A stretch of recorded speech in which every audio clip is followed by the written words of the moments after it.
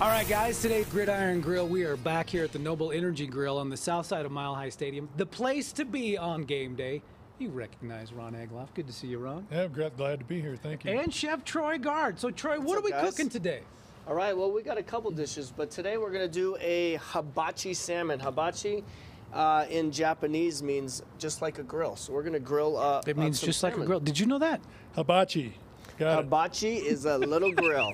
So here we have our beautiful cut salmon, just freshly caught yesterday. From the Platte River or Cherry Creek Reservoir? Oh, yeah. So what I'm going to do here, It guys, is in season. we're just going to marinate it real quickly in some teriyaki. Give it some nice flavors. Hit it with a little bit of touch of oil here. Okay. And then what I'm going to do is we're just going to put this right on the grill there. Won't it stick to the grill? It will, but that's why I did put some oil in there, and we just cleaned off the grill right before that. I love teriyaki on meat or fish because it just gives it a nice flavor. It's got sweet, salty. You want to be careful of the grill not too hot because those sugars in there can burn it. So we're going to make a quick salad here, Ron. It's an edamame salad. You want to help me real quick? That means you got to get to work. Sure. So we're going to throw some edamames in there. I like the color. I like the crunch. How many? That's good brain food, too. That's good right there. And then a little bit of cucumbers in there for some crunch. Crunch. I like a little tomato for some color. Tomato. And a little green apple. Give it a little kick in there. A little zest, a little tart. We're going to add just a pinch of chili flakes in there for us. Ooh, you like it hot? Chili flakes. Just a little bit, right? Okay. A little parsley. Yep, a little parsley there.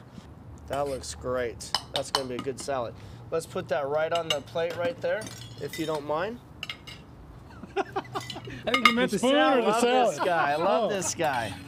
You said Here put it we on go. the plate. Nice little salad right there. Great colors. How do you know if a fish is medium? Is it the same deal, the spot on your hand?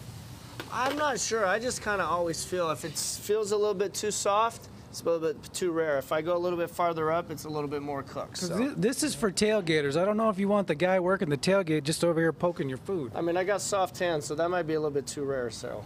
And then I've got this kind of sauce. It's called ponzu. It's a Japanese sweet and sour sauce. We're just going to ladle that right over there. It's basically soy sauce, which is salty. Then it has some citrus like lemon, lime, orange.